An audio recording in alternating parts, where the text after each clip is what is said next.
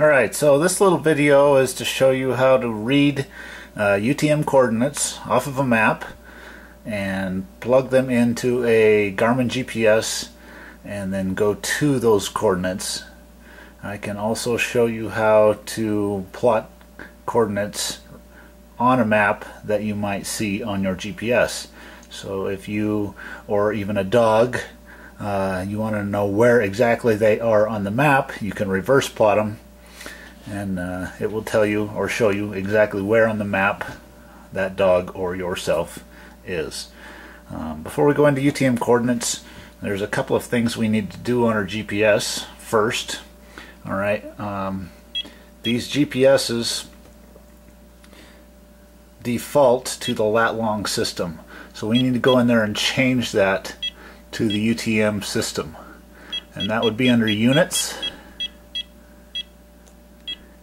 and the top one there called position format we need to change to UTM/UPS. Clear at the bottom here. UTM/UPS right there. So I'm going to hit enter, and that's going to change it to UTM/UPS. The second thing we need to do is change our datum, and that's the second category there under unit setup. And we need to change that datum to NAD27. It's going to default to this WGS84, and this is a newer datum than most maps are drawn to. Most maps are drawn to a NAD27 datum. So we're going to go in there and change that. And it will be under N. Have to zip down through here.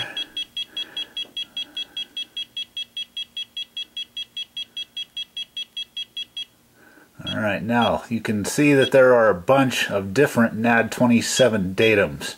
We want CONUS right there, which is NAD27 CONUS, and that stands for North American Datum 1927 Continental US. Alright, so I've selected those two things. So now our GPS is set to go.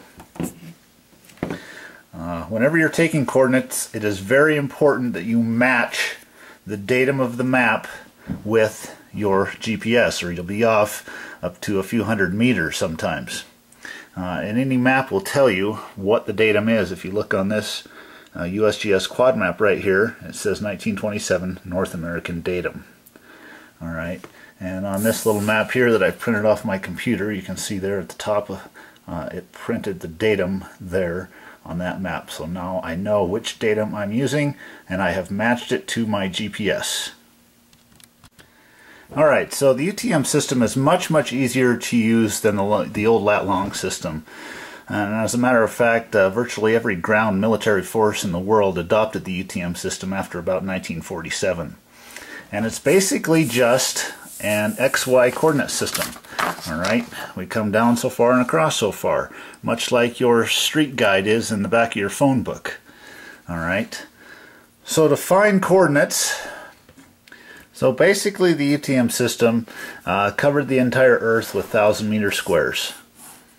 Alright, and virtually every square meter has its own coordinate.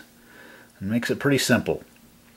Alright, so UTM coordinates are written with easting first and then a northing. Alright, and when you're entering them into GPSs, you always have to have 7 numbers. Alright, and basically, if you remember this little phrase, read right up, alright, that's going to tell you how to read your coordinates. So we're always going to read to the right first. That's going to give us our easting, and then we're going to read up. That also means that our numbers get bigger from west to east. Our numbers get bigger from south to north. Alright, so some of these we can just eyeball. If you look here, this is 310,000 meters east, and basically all that means is that this grid line is 310,000 meters east of my zone 12 meridian. And zones are basically just different sections of UTM grids, and it will tell you again the zone that you are in right here on your map, or on this USGS quad map, as you can see right there. it tells you zone 12. So I know I'm in zone 12. And you don't have to worry about this too much because your GPS will tell you exactly what zone you're in. And it's only a concern if you're entering coordinates that are way far away from where you are currently. So don't worry about zone too much. It'll be part of your coordinates though, and it'll show up as the first 3 symbols in your coordinates. Alright, so if I was to read the coordinates for this yellow flag here, alright, we'll start easy. I know that this is my 310000 meters east line, and I am right on that line.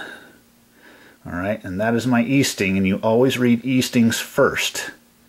Alright, and this is my 5119000 line, and this basically means that I am 5,119,000 meters north of the equator. Alright, so the coordinates, the UTM coordinates for this yellow flag would be written just like this. Now remember, you have to enter 7 numbers when you're entering them into a GPS. So I would have to put a 0 in front of that, and it would be 0310000 easting and 5119000 northing. Eastings first, then northings. I read right first, and then I read up. Okay, so let's try a couple more. Some of these, like I said, we can just eyeball. Alright, here the blue flag. Let's try that one. Alright, we're going to read to the right first. Alright, so from my 310,000 meters east line, I can see that I'm approximately halfway between 310,000 meters east and 311,000 meters east. Alright, that's going to be about 310,500 meters. Alright, so that would be written, my easting would be written like this, 310,500 east, or my easting. Alright, and here again my northing didn't change from this yellow flag, so my northing again is 5119000. Okay? Let's do another one. Let's try this red flag. Here again we can kind of eyeball this one. It is in the center of this UTM grid. Alright, so we're going to read right first. I would say my easting is 311,500 meters east. I'm 500 meters east of this line. And my northing, here again, is 5119 and approximately 500 meters north. So my coordinate would read 0311500 east, 5119500 north. Alright, now some of these points aren't going to be so easy to eyeball. For example, this green flag right here. Alright, let's get the coordinates for that. Alright, so we know that we are east of this 311 line. And if I know that, I'll write my 311 first. Alright, and then I'll figure out how many meters across I am. And to do that, I'm just going to go down to my scale bar here at the very bottom, and I'm going to make a scale that is equal to 1 kilometer. So here I've just made 10 little hash marks, and that represents 100 meters each, and I even went so far as to put even 50 meter increments between those. So I can round that to the nearest 50 meters, and I would say that that is plenty accurate enough. Alright, so let's go back up here to our green flag. Alright, and I know that I'm going to start with a 311 in my coordinate. Alright, and then I'm going to use my little scale bar that I made. And I am about 800 meters east of that 311 line. So my coordinate that I would write would be 311, 800 east. And I always know that I have to enter 7 numbers if I put it into a GPS, so I'd have to put a 0 first. Alright, now my northing.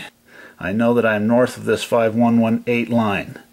Alright, here again I'm going to use my little scale, and I know that I am about 600 meters north of that 5118 line.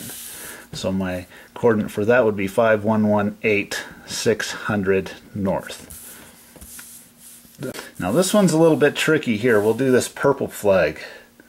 my coordinates for the purple flag would be 309,800, and what I did there is I 310,000 meter line, alright, and I subtracted 200 meters, and that got me at the 309,800 easting coordinate. Alright, and my northing, pretty simple. I just went 300 meters up from this 5118 line. Alright, so pretty simple on how to take coordinates. If you want to get more accurate, just make yourself a little scale bar off of your kilometer scale down here at the bottom of the map, right there. And that represents 1,000 meters or 1 kilometer, and it breaks it down into 100-meter increments. And like I said, I actually added 50-meter increments to even make it a little more accurate. Alright, let's try one more thing. Let's say we see these coordinates on our map. Alright, and I want to know exactly where I am on my map. Alright, so how I'm going to do that is I'm going to go off my 311 line, and I'm going to go over 400 meters and make a little mark. Alright, and then I'm going to go to my 5117 line, which is down here, and I know that I am 150 meters north of that. Alright, so I'm going to make a little tick at 150. Alright, so from there I'm going to fold my map up just like that, and I'm going to fold the side in to match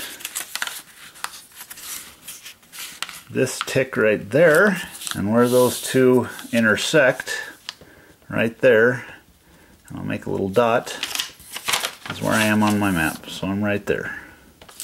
Or it might be a dog, or who knows. Alright, so we can use this for a number of things.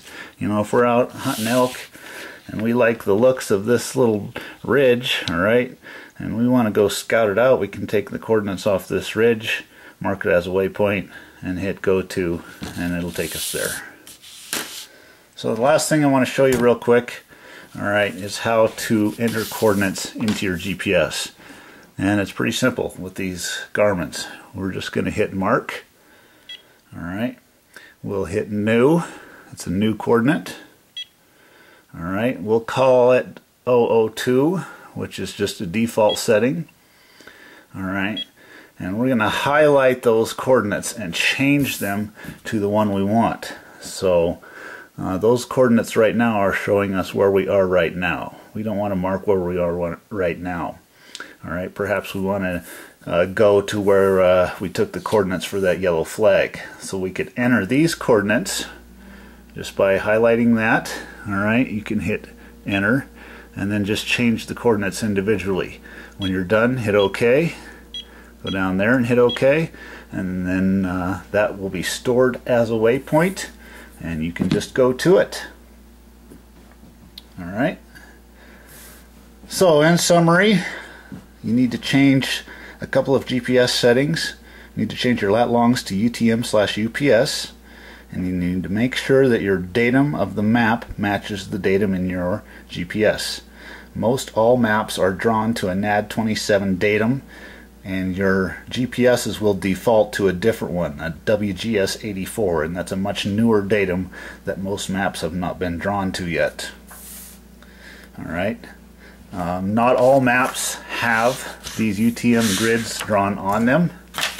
Alright, but if they don't, they will have tick marks at the top, here and here, and here and here, and here and here, and on the bottom, and you could just go ahead and draw them in with a ruler.